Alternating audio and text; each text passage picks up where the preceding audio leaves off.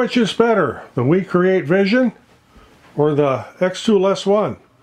I get asked that quite a bit. So I'm going to do a little bit of a non-sanctioned, non-sponsored by anybody video on this, of what I think of these two lasers. It is not an apples-to-apples comparison. For the very first reason is the WeCreat here is a 20 watt and my xTool S1 is a 40 watt. So it has twice the power. But they both do similar things. So what's the biggest plus on them over open frame laser?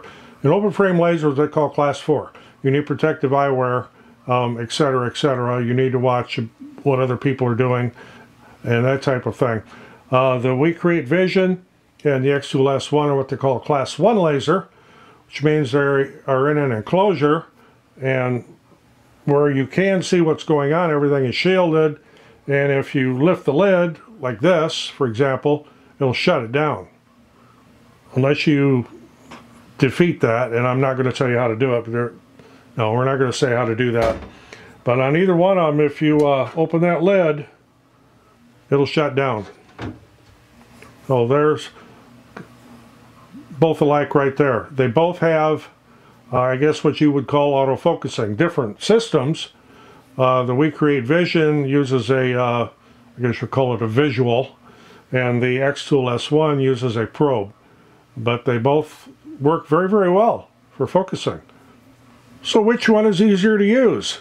If you are a raw beginner and have never used a laser before and are just getting into this, especially if you have a problem, with learning new software and that, the WeCreat Vision is the way to go. It is really, really simple to use. You place your object in it. It has an internal camera, and you bring it up on your screen on their software. It's free software. You don't have to buy anything. And you can lay your image where you want it. You can move it around and pick your material. And I've done a video on it. I'm not going to go into all the steps on it, but it's very, very simple to use for the beginner. So what about the xTool S1? I think it's easy to use, but then I'm very proficient in using Lightburn. xTool also has their own software. I forget what it's called now. They do have their own software, and it's free, and you can do everything in it, pretty much. Not quite what you can do with Lightburn. The xTool S1 does support Lightburn for about 95% of all its functions, and that's what I use with it. Getting back to the WeCreat Vision, it kind of, sort of supports Lightburn. There is a driver patch thing you can put in the Lightburn, but what you have to do, and it's kind of a hassle if you're wanting to use Lightburn. You can set up at your graphic or whatever you're doing in Lightburn. Then you have to make sure you have all the coordinates, the thickness of the material, and everything, and you can import that G-code into the WeCreat software and go that way. And I've done it twice, but like I said, it's a hassle. You're better off, unless you're doing something extremely complex, to just use their own software and line everything up with the camera and all that. The xTool S1 does not have an internal camera. It'd be kind of cool if it did, because it'd make it easier to shoot video. But it doesn't need it so much for the design, as they're just two completely different worlds. That's why it's not really an apples-to-apples comparison. So I'm just kind of trying to point that out. I'm a big user of Lightburn. I've got 18 lasers. That's what I use. I use Lightburn. So this was a no-brainer for me. I just picked it up. It was super simple, and once I got past figuring out how the focusing worked and getting the probe put on there right, but that was a user error there. It works fine. The WeCreat Vision, it actually took me a little bit to catch on to this one because it is so simple.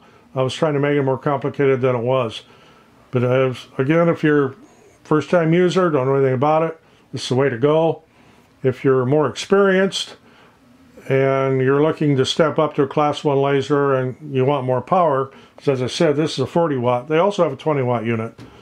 And the xTool S1 is the one to go with. So there again, it's not apples to apples. Okay, another thing that they both have is exhaust. And it's a powered exhaust. There's a fan internal. And I actually have a blower up here in the room mounted in the window over there. It's out of camera view. But you can kind of see the ductwork for it behind me here. And I can hook up either one of these to it. They both have a 3-inch exhaust. Of course, my exhaust is 4-inch, so I have adapters to reset down. And when I have that blower running coupled with the fans in these, it exhausts everything and I don't smell anything in here whatsoever. So they both have that. They both have internal lighting, so you can see what's going on in there if you're looking down through the cover. That's a big plus too. Now, what about disadvantages? Any cons? My biggest one are the covers, the acrylic, because they just are dust magnets. However, bounce dryer sheets or whatever other brand you may happen to like, rub the surfaces down on both sides with a dryer sheet and it'll greatly reduce the static on there, and it will greatly reduce the amount of dust that they seem to like to attract. Now on the inside, this goes for both of them, when you're doing cutting and there's a lot of smoke vapors and etc. going on, it's going to cloud up that acrylic on both of them. It doesn't matter. They both have that. And I had the same thing on my laser enclosures. The acrylic or the plastic covers will get clouded up on the inside. But easy fix for that. Your favorite glass cleaner. This is a no brand in here. It's, you know, you don't need to go out and buy the real expensive stuff for this like you were going to detail a show car. Give a few sprays in there, paper towel. Make sure there's no grit or you're going to scratch your acrylic.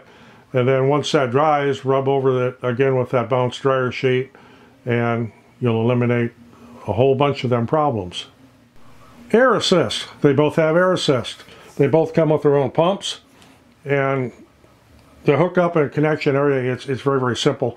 The xTool is auto. The WeCreat Vision is auto. It runs automatically.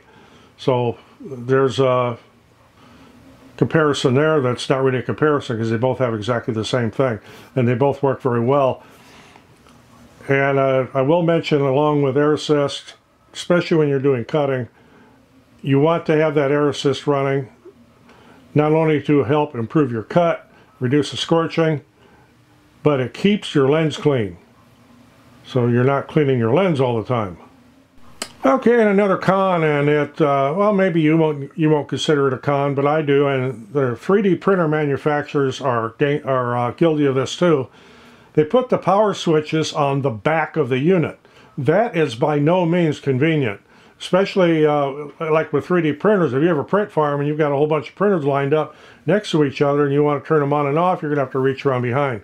It's the same thing with these. Both of them, the switches are on the back. I wish they would put the switches on the front. Some laser companies do that with their controllers, but with the enclosed ones like this, I just wish they put the switches in the front. It'd be a little bit more convenient for the user. Okay, so what about using a rotary? The WeCreat Vision comes with a rotary. I've got it sitting right here. It mounts to the frame inside. I'll be doing a video on how that operates and how it works. So you have this great depth, and as you can see here, in fact I may zoom the camera down a little bit so you can see the height of this, because right now it's extended all the way up. So as you can see, height-wise, the xTool S1 is very, very low profile. This one, it's extended all the way up. You can use a rotary in there and you don't really need to do anything unless you're trying to do some like great big barrel. You're not going to do that, but for most things, as this is, it works just fine.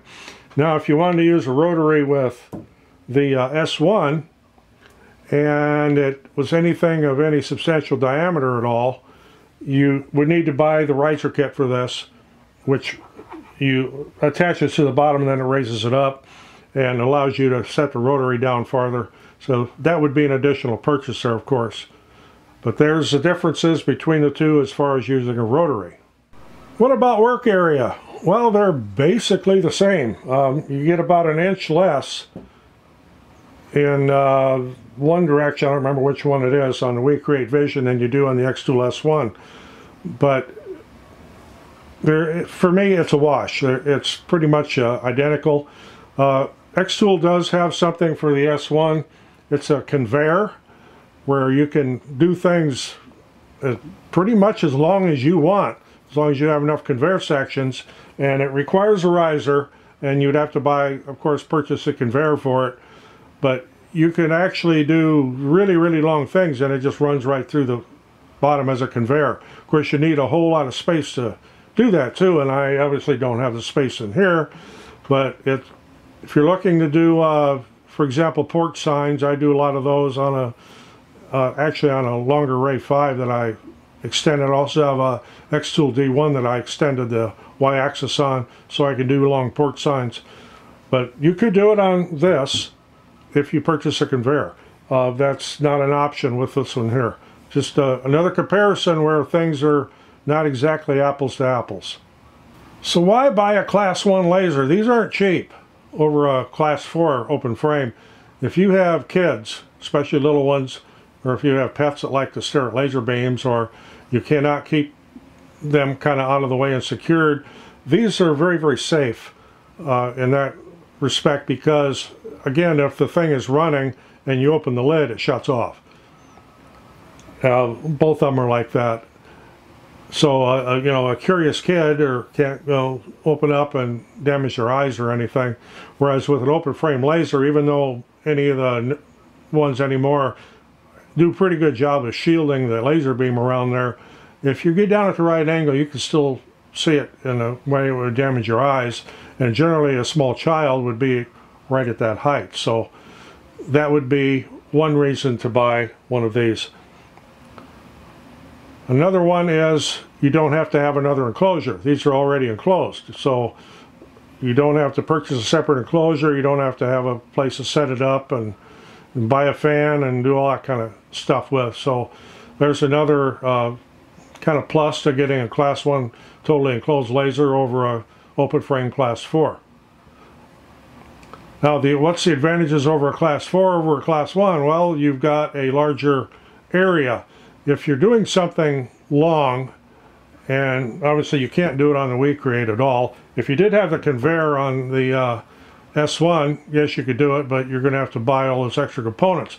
On an open frame laser, you generally have enough space between the frame and the base to put something long in there that is wider than the frame of the laser is, and you can also do things in steps. So let's say you want to do a 4-foot port sign, so you've already got a 300mm work area, you engrave part of it, wait till that finishes, move the project down underneath the frame it out, so your next part, do the next part, and a third part if you need to. So there's something you can do with a open frame Class 4 laser you can't do with one of these, or, well, without buying a conveyor for this one. So just another little difference there.